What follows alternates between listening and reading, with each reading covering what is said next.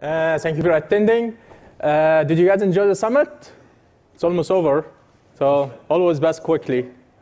3 days and now 1 hour, and then we have the design. What about Barcelona? Did you like Barcelona? I myself enjoyed the food. The tapas here is great. So, okay, we have actually a very good topic today. I am Magdi Salim. I have Muhammad Atani with me and Javier Serrano here. And we're talking today about Rally. So how many of you used Rally before? Wow. OK. So this is like one-on-one. So be good to keep attending the session and refresh your memory. That's great. But if you feel bored, I will not be offensive. So, all right. So here is our great picture about the operator. So how many of us here are cloud operator? Just to know, right? So as our topic today, we have few areas we're going to focus on. We're going to talk about as a cloud operator, what kind of the challenge we deal with it in day on today and the strategic challenge.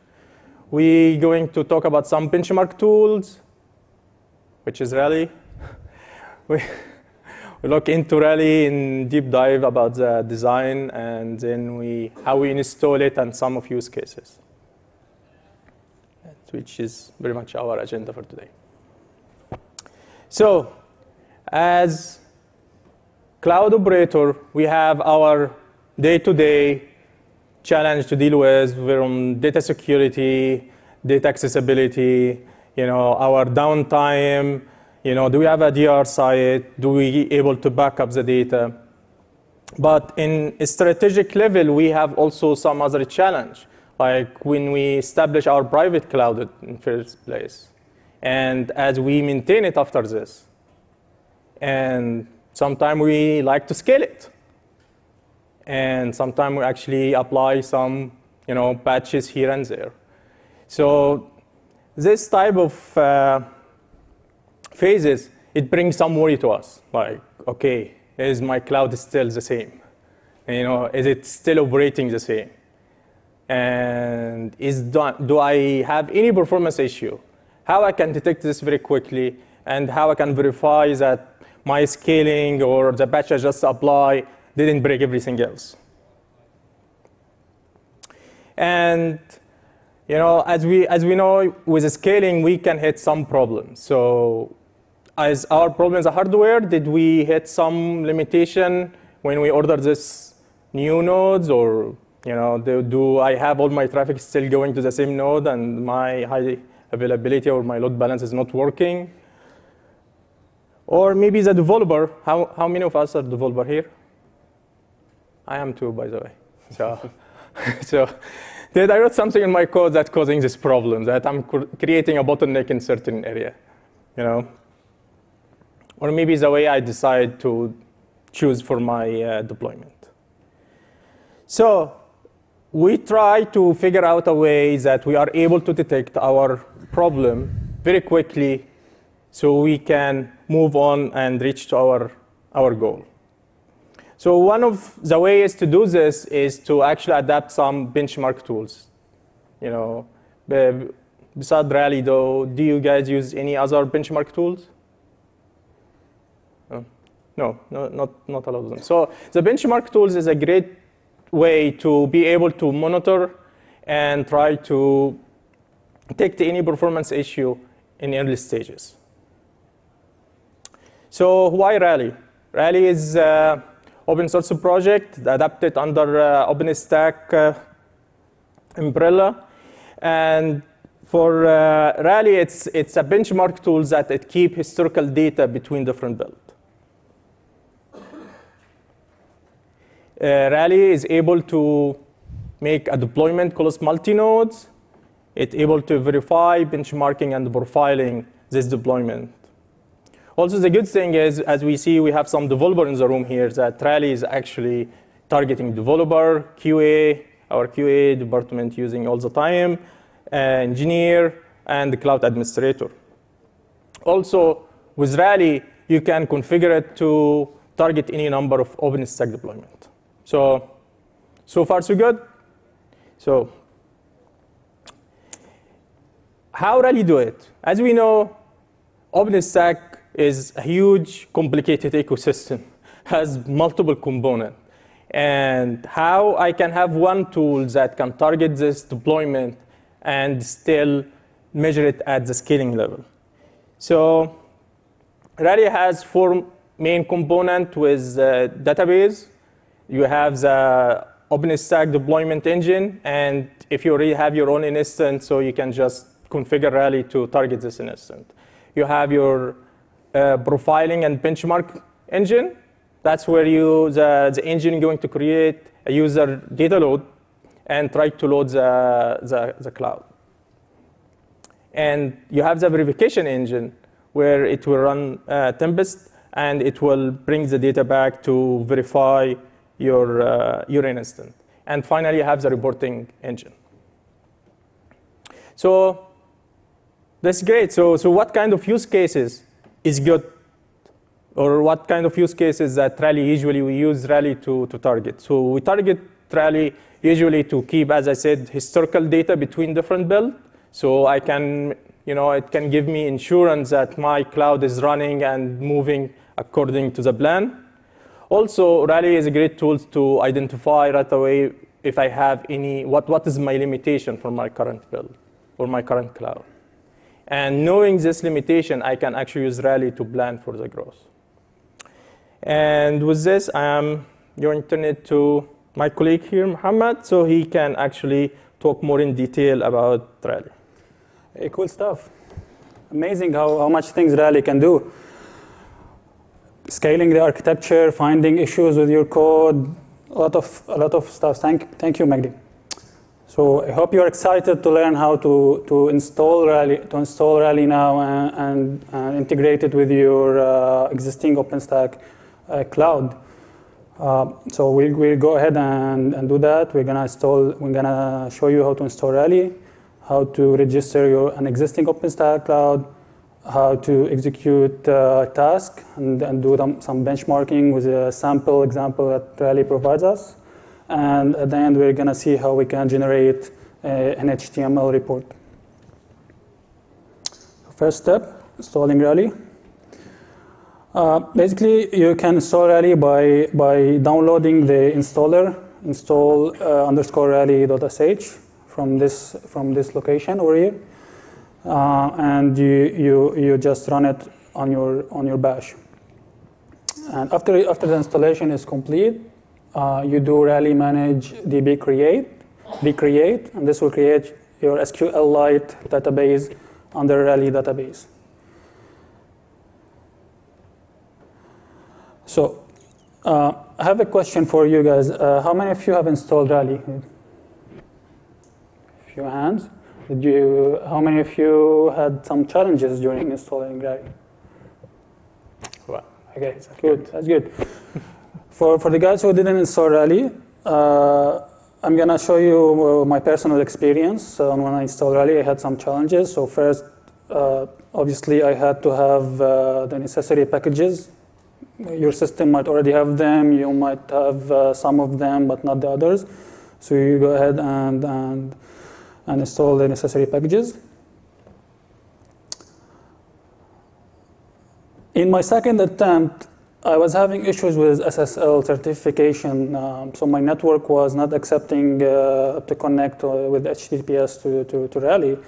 So I tried that with wget, didn't work. Tried that with curl, same thing.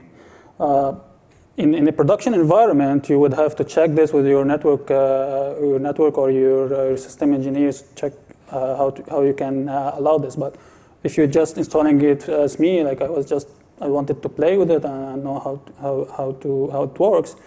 So you can have this workaround to bypass SSL. So you can download the script without running it. Just download it from GitHub, and then you go ahead and into the file and change change the get URL from HTTPS to HTTP, and you will have your installer now locally on your machine. So next, you add the execution rights to the script, and you go ahead and install it. And you're gonna wait, you're gonna download the packages and install it from Rally. And the end, you should see installation of Rally is done. This banner, the green. But wait, is it really done?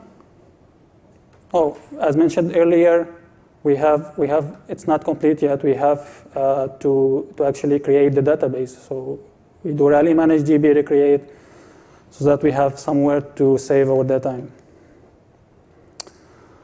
Next, now we are going to see how to register our existing cloud with Rally. So first, we create a file, a JSON file. We associate. We put in the parameters to connect to our cloud. So we have the URL, the username, the password, the project we use for in our OpenStack environment. And the bottom, you can also here skip insecure, or if you have your CS certificate, you can add the pass here in the bottom. Next, we have to do Rally deployment create. We specify this file we just created, and we give it a name. And you will see in the status the last before the last column is the second before the last. You can see that deploy is finished.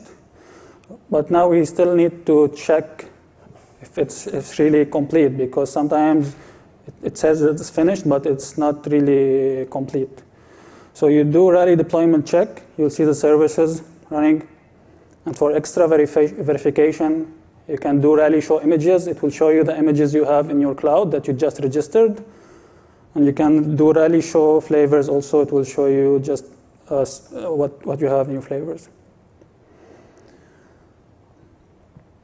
Okay, so now that we have connection to our cloud, we are going to show you a sample task.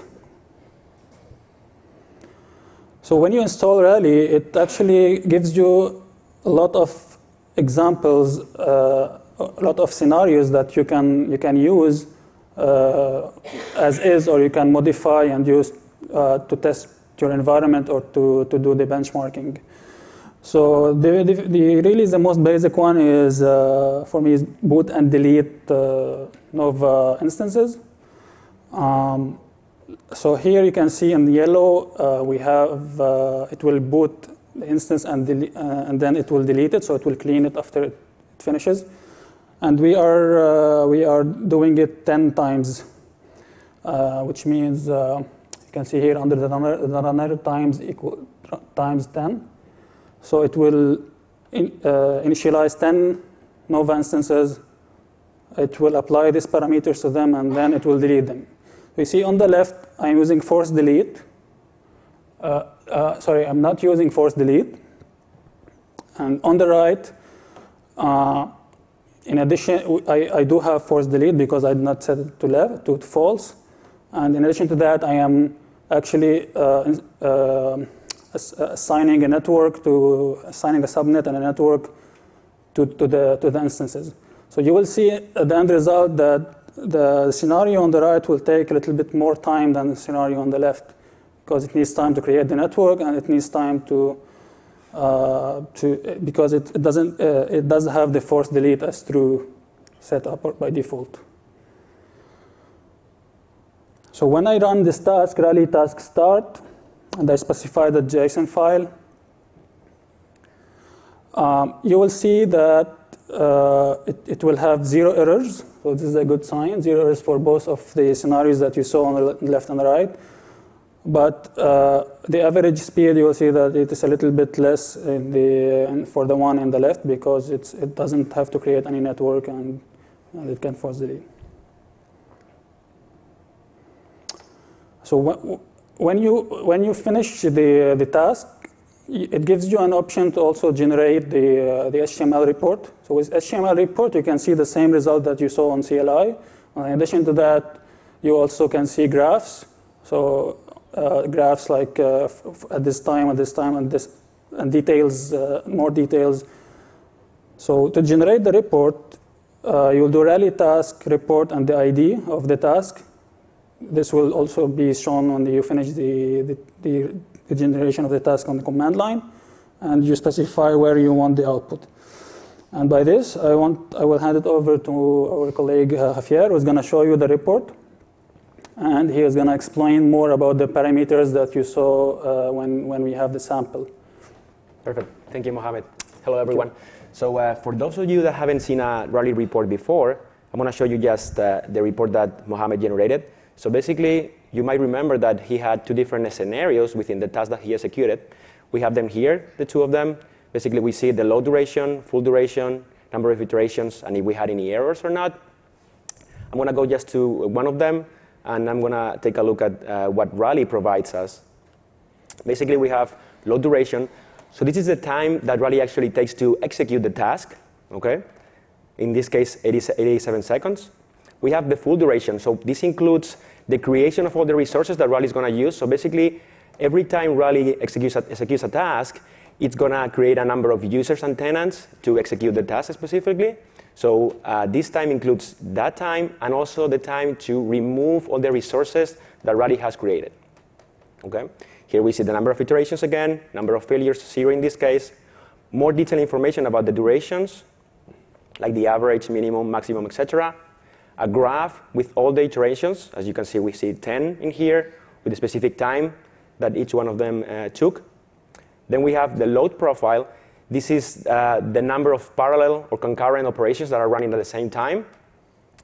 We see that we have more or less 2 at all times. And then a little pie chart showing us the number of errors and the number of success. We have another tab in the report which is called Details.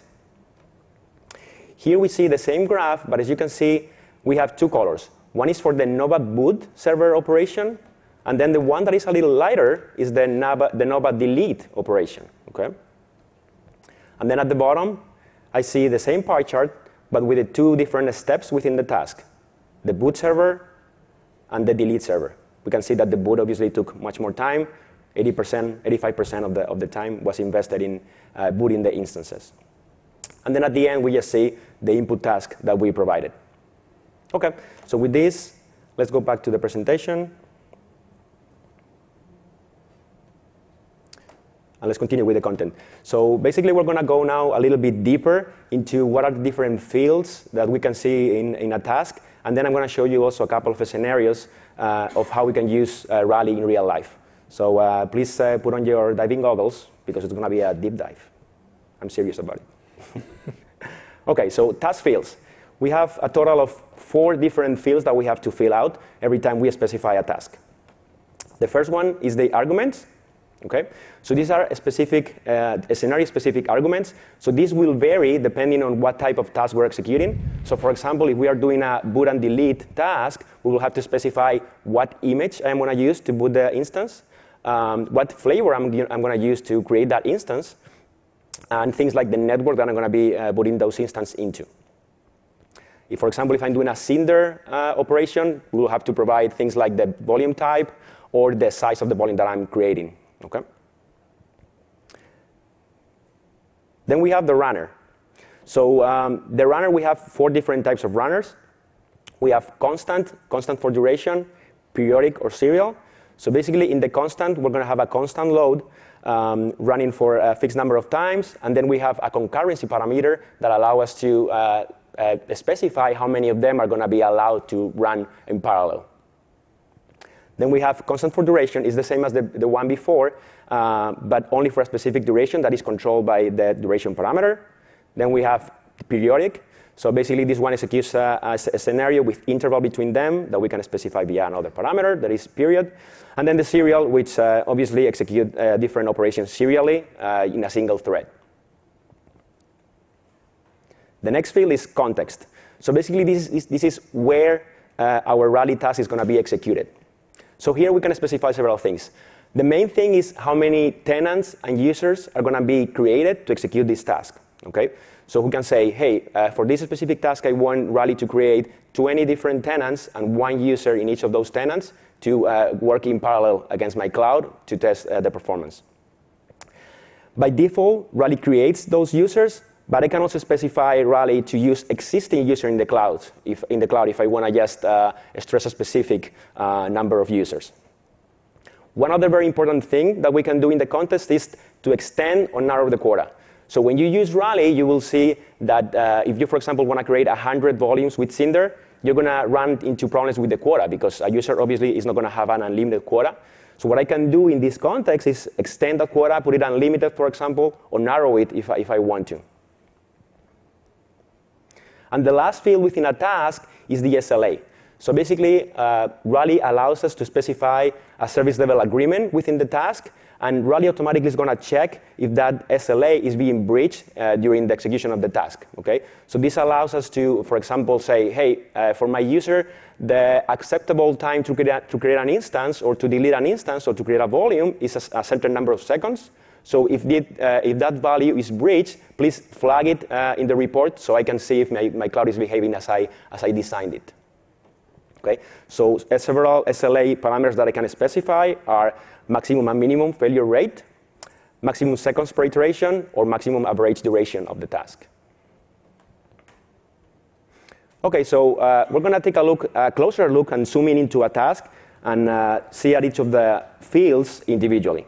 So basically, this is a very simple Cinder volume create operation or task. First, we have the args. In this case, we just specify the size, which would be 1 GB in this case. Then we have the runner. We selected a constant type for the runner. It's going to execute 30 times, as you can see there, and we're going to allow 5 of them to be concurrent at any point in time.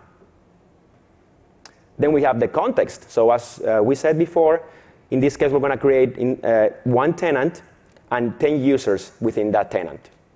And also, as we were mentioning, we're going to modify the quota, and we're going to say that the number of volumes in the quota is going to be -1, which means it's unlimited quota. And then we have the SLA. In this case, we specify 2 different SLA parameters. The failure rate, so we're going to allow a maximum of 1% failure rate. And then the maximum average duration for a volume creation is going to be 60 seconds. Okay, now I want to talk about a little bit about the different projects that are supported by Rally. As you can see, of course, all the core projects are supported, and then mostly all the other Big 10 projects are supported. You may see that some of them are not there, so only the most mature projects are supported right now in Rally, but it's basically the majority of them. In this slide, obviously, I don't want you to read each one of those little thingies. This is just to show you that every single operation that a user can do in OpenStack, it's already defined and coded in Rally. So, for example, anything that a user can do, like create a VM, create a volume, create a snapshot, attach a volume to a VM, attach a floating IP to an instance, create a subnet, a router, all those things are already coded, and there is a task available for you to reuse and test that specific operation from a user's perspective. Okay, so let's take a look at 2 different real-world use cases. So the first one we're going to take a look at is identify the limits of my cloud. We're going to look at an example that is how many concurrent users can I have creating VMs in my system. To do that, we're going to do 4 things. We're going to first create a task with typical customer operation, in this case, boot and list an instance.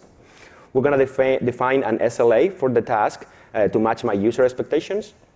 We're going to define a failure rate, and then we're going to execute successive iterations of the task, increasing the number of VMs and the number of users until the SLA is breached.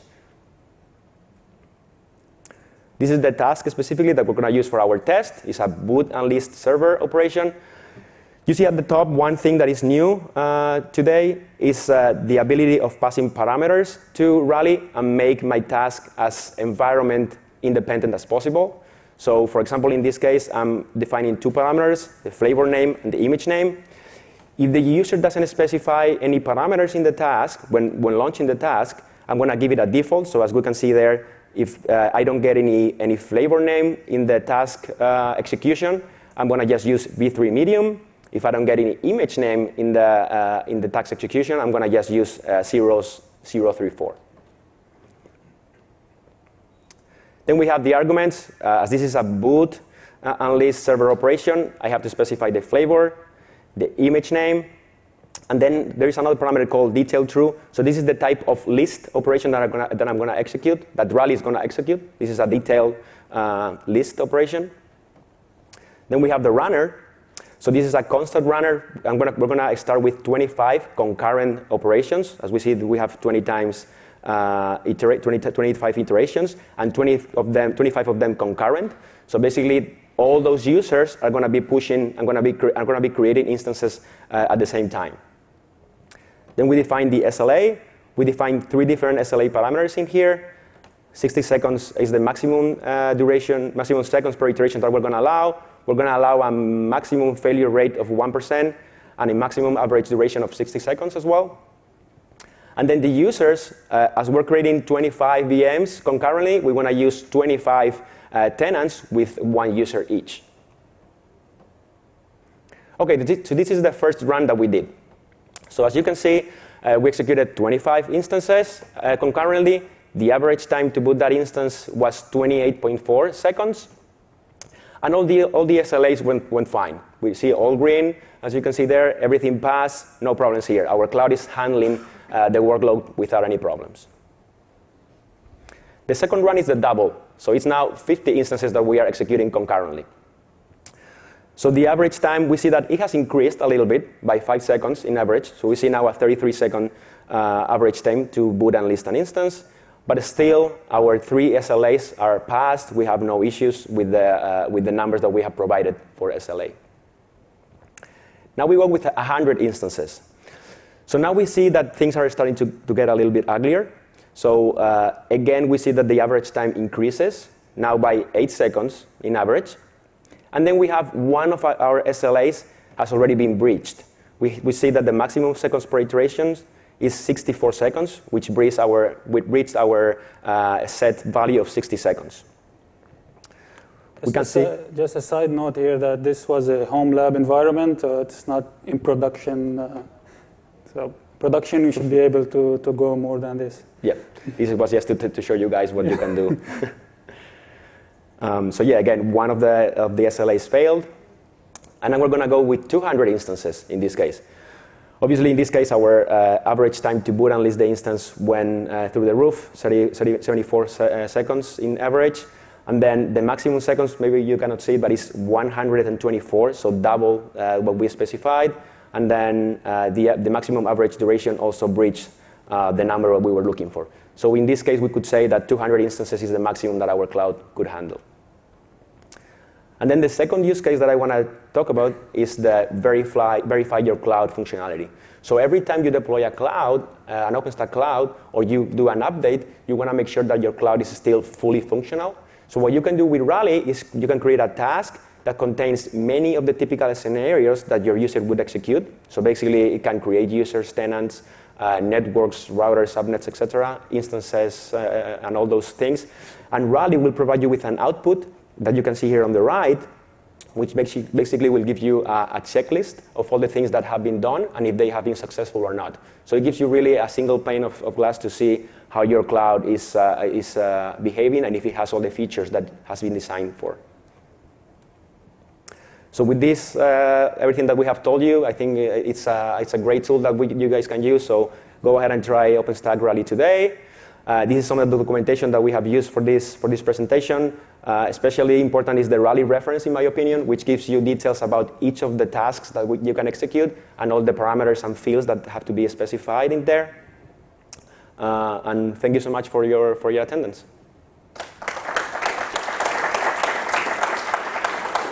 Any questions? So do you guys actually use Rally like in production to continuously test it? I might have missed it. Right, so what we do basically is in our development teams, what we do is every time we make changes to our OpenStack code, we execute Rally tests that are standard to verify that everything is okay and no bottlenecks have been introduced in the code. And we can make sure that it's scaling and it's designed as we intended for. Yeah, so we do that too. So what we have in production also is a set of synthetic tests. Those were homegrown, right? We continuously run them. But obviously what we're thinking is look, Rally already kind of does this, right? And we just basically rewrote everything. I'm not sure, is there anybody who has experience with actually running this in production? Because one of our things that we are afraid of is obviously breaking our production environment by running 100 Nova boots against it, right, continuously. So there are a few issues with it. One of which is the necessity for admin role access to run these, whether or not you want to expose those level of privileges to an operating system. Okay. Continuously running is probably appropriate. But there are organizations doing it, particularly for continuous deployment of station run. So obviously, Rally introduces loading to the cloud. So sometimes it can be something we have to be careful when we put load in the cloud and it's in production, because we can affect other users using it, of course. One other thing that we use Rally for in our environments is that we use them for longevity testing. So we have modified slightly the code. So by default, Rally, as we explained, deletes all the resources that it creates. So what we have done is we have modified the code to remove that deletion operation. And all the things that Rally creates stay in the cloud and stay running for a longer time, for longer periods. So we can check that our cloud can have a good longevity. The SLAs will also help you running in production. The demo they showed. So if you know that you don't want instances going beyond a certain creation time, that's going to cause problems for the rest of your users. Set the SLA accordingly. Perfect, guys. Thank you so much. Just before you go, guys, we have a raffle here. So the lucky guy is going to win something. I don't know what it is. Is one winner or two? Just one. Just one?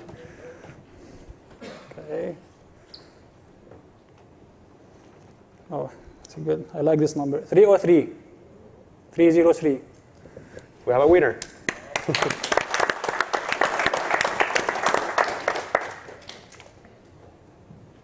Congrats. Thank you. Well, you can keep this. May you good luck.